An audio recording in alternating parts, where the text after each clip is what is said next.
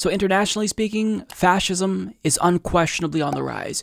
And it's just so depressing to see the rise of all of these pseudo-populist right-wing demagogues across the world. You know, we have Donald Trump, obviously, in the United States. We have Jair Bolsonaro in Brazil. And of course, we have Narendra Modi in India.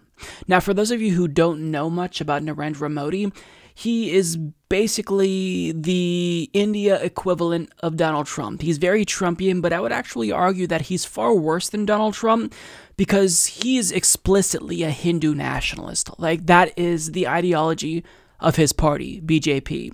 They believe in a Hindu-only state to the exclusion of Muslims. And the rhetoric that he uses has led to increased violence against marginalized communities. So hate crimes against Muslims, for example, it spiked since Narendra Modi came to power in the same way that that has happened with Donald Trump. Now, what he often does is he fearmongers, like all demagogues do. He fearmongers about Muslims, and he says that they are disrespecting cows. And this obviously directly leads to increased violence against Muslims. And it doesn't just affect Muslims, it affects lower caste Hindus as well.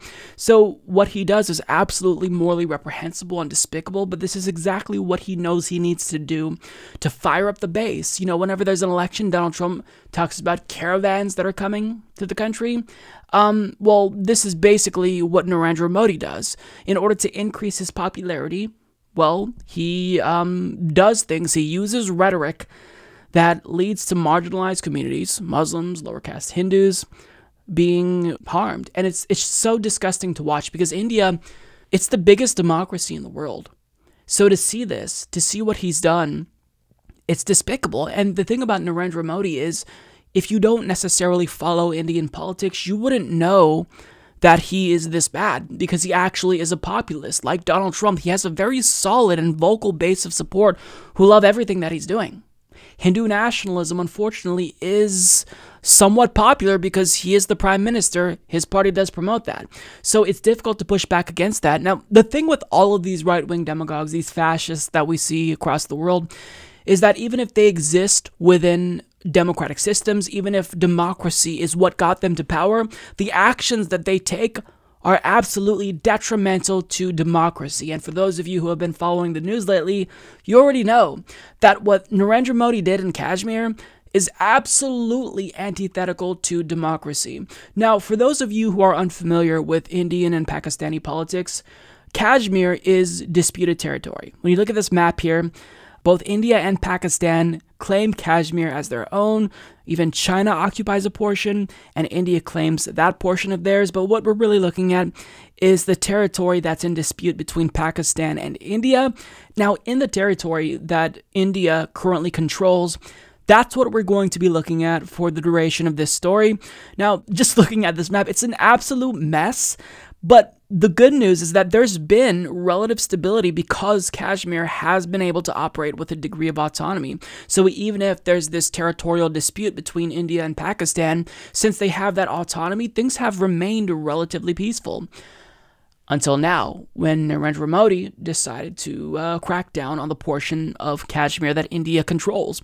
And as Al Jazeera reports, India's government on Monday said it was scrapping Article 370 of India's constitution that guaranteed special rights to Jammu and Kashmir, including the state's right to its own constitution and decision-making process for all matters except defense, communications, and foreign affairs. It also split the region into 2 federal territories. The moves came after the Indian government deployed about 10,000 additional troops to the disputed region, followed by the unprecedented order asking tourists and Hindu pilgrims to leave the valley. It also imposed a curfew on parts of the territory, shut down telecommunications, and arrested political leaders. Journalists working for both local and international media have also been affected by the movement restrictions and unavailability of the internet. Local newspapers such as Greater Kashmir, Rising Kashmir, Kashmir Monitor, Kashmir Life, and Kashmir Reader have not updated their websites over the past 3 days, fearing backlash from Indian authorities. This does not sound like democracy to me. This is textbook authoritarianism, and it's so sad to see all of this unfold. Now, the area is now being heavily patrolled by Indian security forces.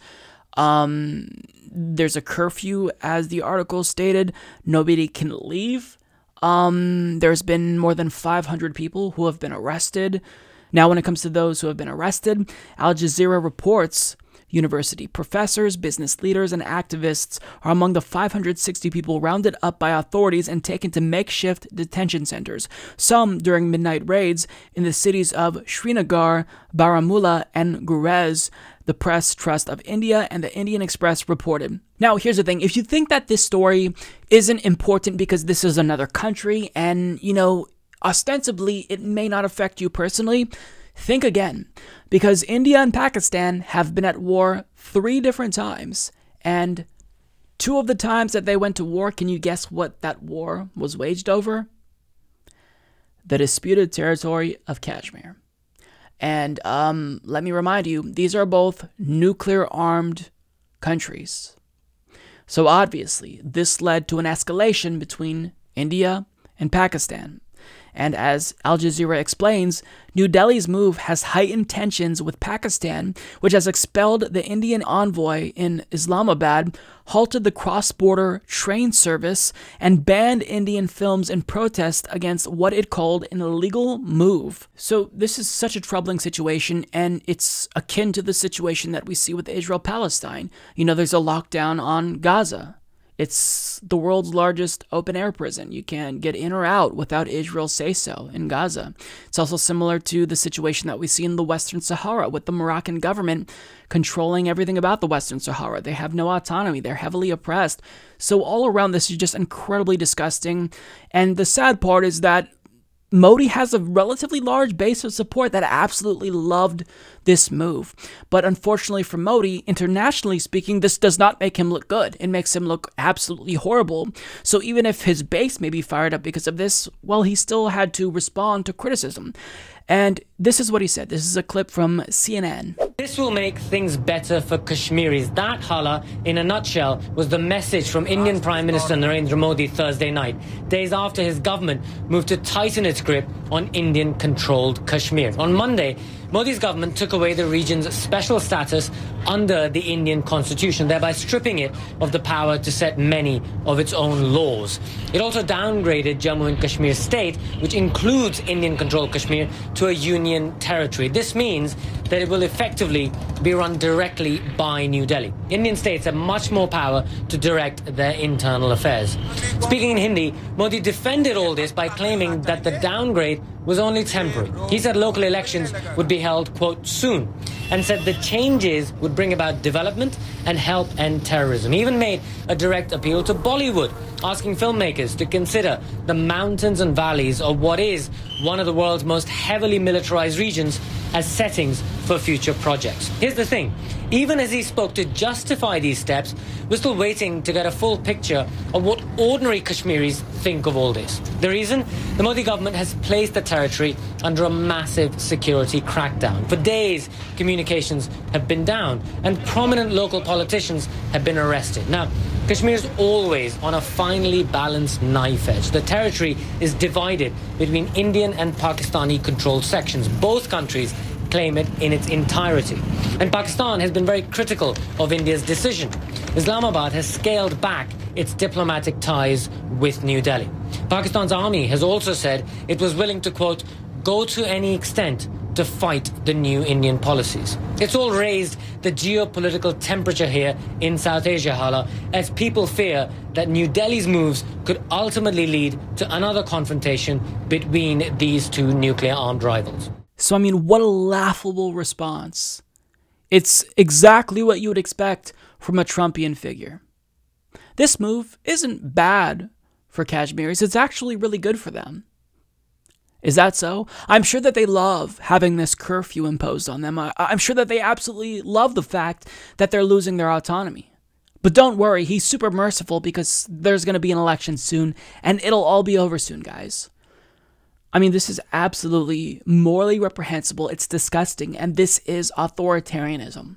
That's what this is. So it's gross, and, if we had a competent government that wasn't controlled by a fascist here, I would say, maybe the United States can try to talk India out of doing this, maybe get them to back off. But of course not.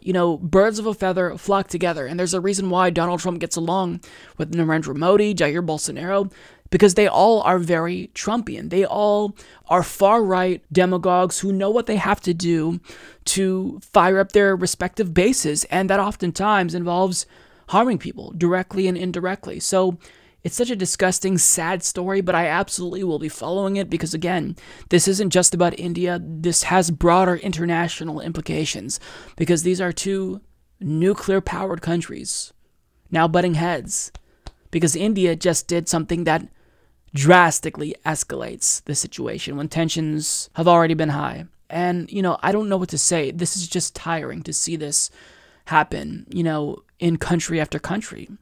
Increasing authoritarianism is just the norm now. Trumpian figures are popping up everywhere. It's not just the United States. It's not just India. It's not just Brazil. We're seeing this everywhere. And to be fair, Narendra Modi existed before Donald Trump, so I don't know if Donald Trump knew who Narendra Modi was, but they absolutely have the same tactics. They're certainly the same types of political figures. And it's just gross. We have to call out their disgusting demagogic tactics when we see it because this cannot stand. In a democracy, people are supposed to be guaranteed certain rights and privileges. And we're just seeing that being eroded in country after country because of these fascists.